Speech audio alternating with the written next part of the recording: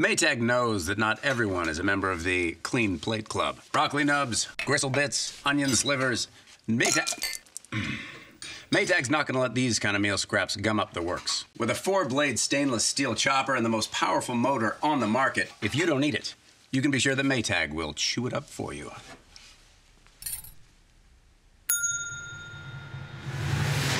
Maytag Appliances, now available at more furniture in Ephrata.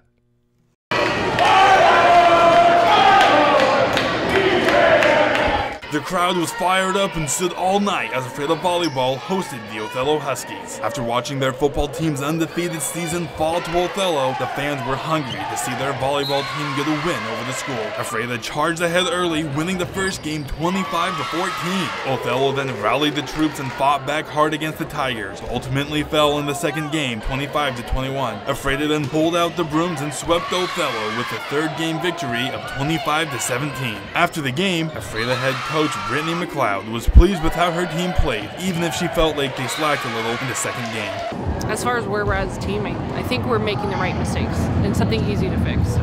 Ephrata remains undefeated in conference play and are 9-0 in those 3 matches. The Tigers are tied with Prosser for the conference crown. Ephrata hits the road to take on East Valley this Thursday. Othello falls to 1-2 in the conference and will next travel to Sela. I'm Cichoski for iFiber1 Sports.